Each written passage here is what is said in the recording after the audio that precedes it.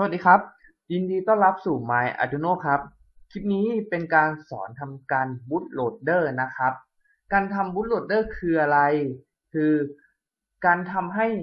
IC ที่เพิ่งซื้อมาตอนแรกเนี้ยสามารถอัปโหลดโปรแกรมได้นะครับ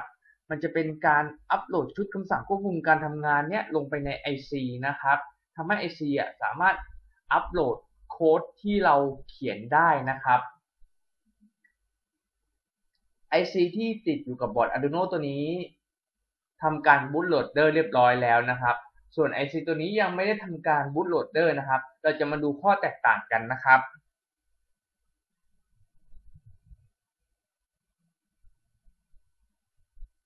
ถ้าผมอัปโหลดโค้ดไฟกระพริบลงไปใน IC ที่ติดอยู่กับบอร์ดนะครับจะเห็นว่า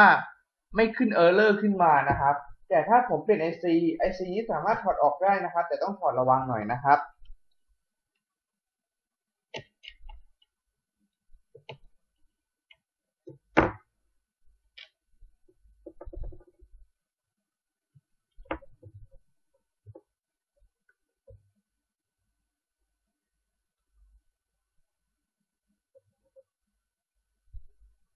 ถ้าผมเอา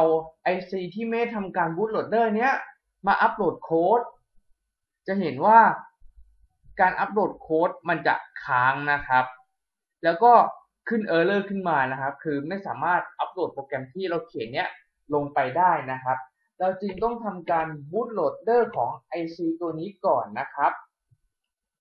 เพื่อให้มันสามารถโปรแกรมลงไปได้นะครับการทำ Bootloader นี้ก็ทำแค่ครั้งเดียวนะครับก็สามารถใช้ได้ตลอดเลยนะครับอุปกรณ์ที่เราต้องเตรียมก็คือ IC ที่ผมใช้ในการทำ Bootloader คือ IC Ad Mega 328นะครับ1ตัวเก็บประจุ22 PF 2ตัว Crystal 16 MHz อีก1ตัวแล้วก็บอร์ด Arduino UNO R3 ที่เราจะมาทำเป็นตัวที่ใช้ในการโปรแกรม1ตัวนะครับภาพนี้ก็เป็นการอธิบายขาแต่ละขาของ IC นะครับว่ามันทำงานมันใช้ทำอะไรนะครับมันจะมีรอยบากอยู่นะครับล่างรอยบากก็จะเป็นขา1นะครับไล่ลงมาเรื่อยๆนะครับถึง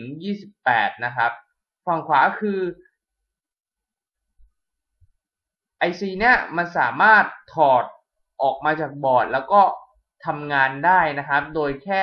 เราต่อค็อกกับไฟเลี้ยงนะครับถ้าเราอัปโหลดโค้ดไฟกระพริบ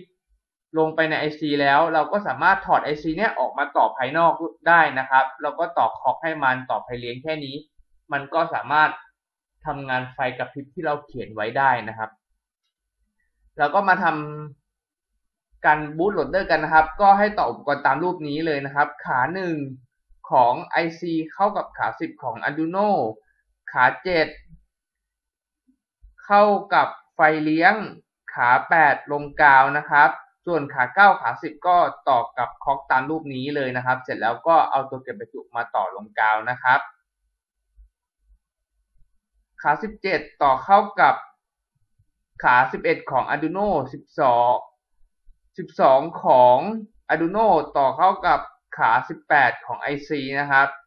แล้วก็ขา19ของ IC เนี่ยต่อเข้ากับขา13ของ Arduino นะครับขา20ของ IC ต่อลงไฟเลี้ยงนะครับ22ต่อลงกาวนะครับเมื่อเราต่ออุปกรณ์เสร็จแล้ว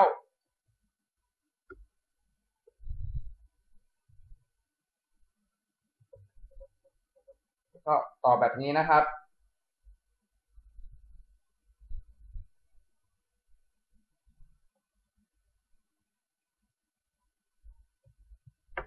เมื่อเราต่อเสร็จแล้วเราต้องทำ Arduino ตัวนี้ให้เป็นเครื่องโปรแกรมก่อนนะครับ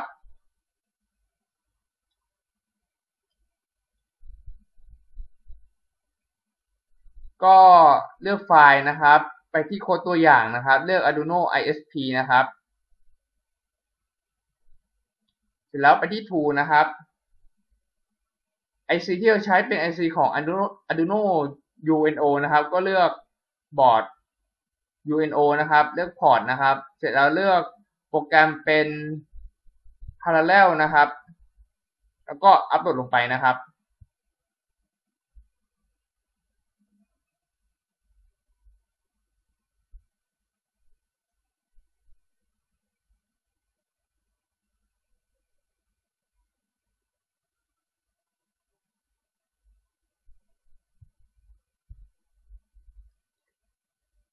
อัปโหลดเสร็จแล้ว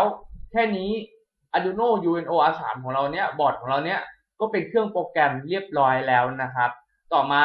เราจะทำการ Bootloader เนี่ยเอาเครื่องโปรแกรมเนี่ย Bootloader IC ตัวนี้นะครับเราก็มาที่ Tool ต่อเลยนะครับเปลี่ยนการโปรแกรมนะครับเป็น Arduino as ISP นะครับ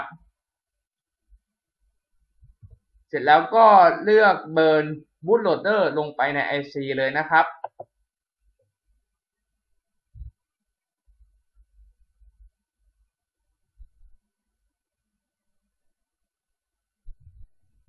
แค่นี้ก็เสร็จเรียบร้อยแล้วนะครับ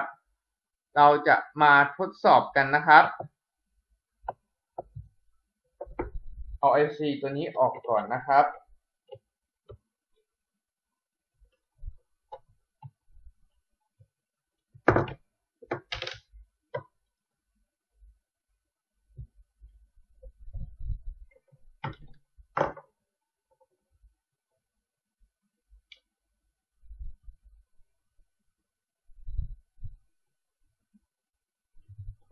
IC ตัวนี้เป็นตัวที่เพิ่ง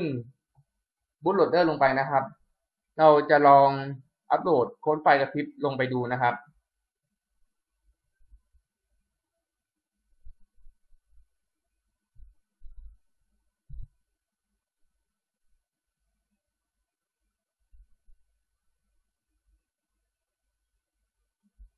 จะเห็นว่าโค้ดไฟล์กระพริบจะสามารถถูกอัปโหลดลงไปได้เรียบร้อยแล้วนะครับ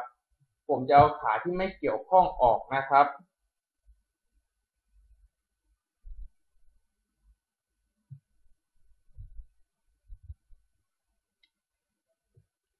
เราจะลองต่อดูนะครับว่าขา13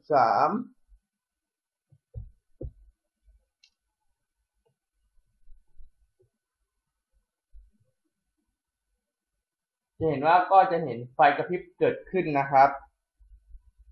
อันนี้เป็นการต่อเอา IC ต่อกับบอร์ดนะครับถ้าเราอัปโหลด IC เสร็จแล้วเราต้องการเอามาต่อนอกบอร์ดแล้วให้มันทำงานเราก็สามารถทำได้นะครับเดี๋ยวผมทำให้ดูนะครับ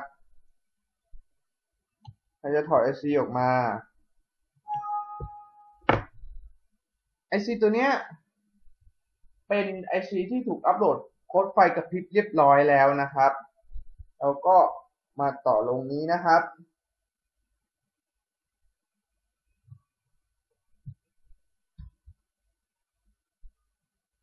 เสร็จแล้วเราก็ดูว่าอันไหนเป็นขา13พิน13เนี่ยอยู่ที่ขา19ของ IC นะครับเราก็ต่อมานะครับ